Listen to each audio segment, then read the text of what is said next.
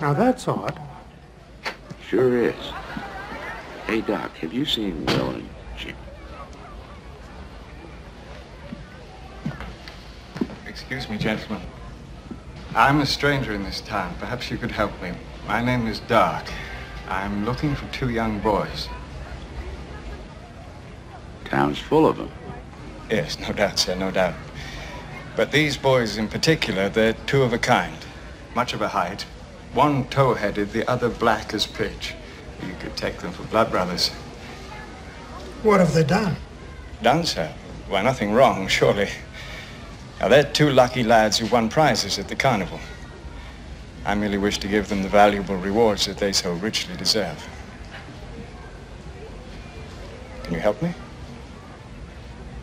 Excuse me. See you, Doc. Charlie?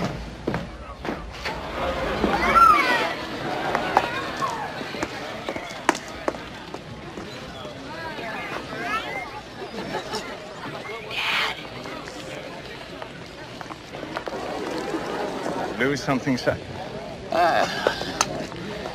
Folks around here all seem to be taking a holiday. Must be the carnival. These boys I'm looking for. Perhaps you know them? Won prizes, I think it said. Lucky fellas. Have a cigar? No.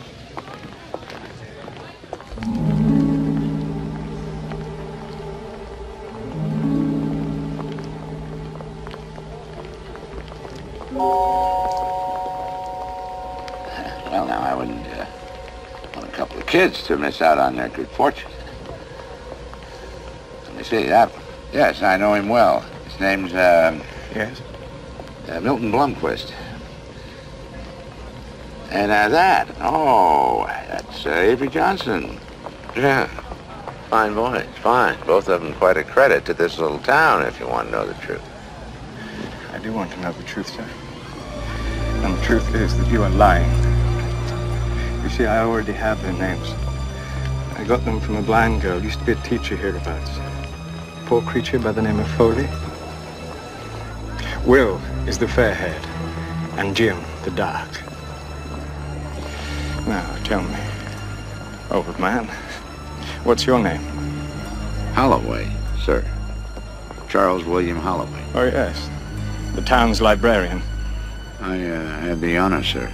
And have had for many years, I believe. All that time spent living only through other men's lives. Dreaming only other men's dreams. What a waste. Sometimes a man can learn more from other men's dreams than he can from his own. Come visit me, sir, if you would wish to improve your education. I will. And I may improve yours.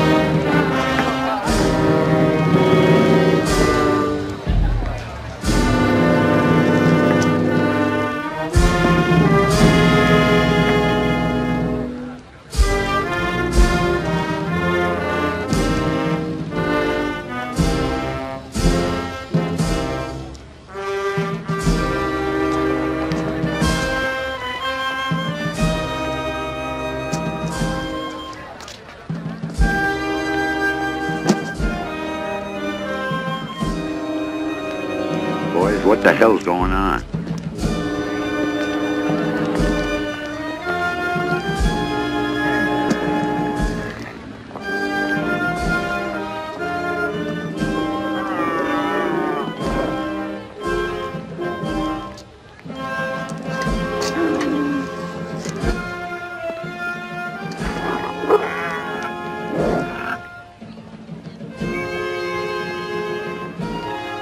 Come to the library tonight.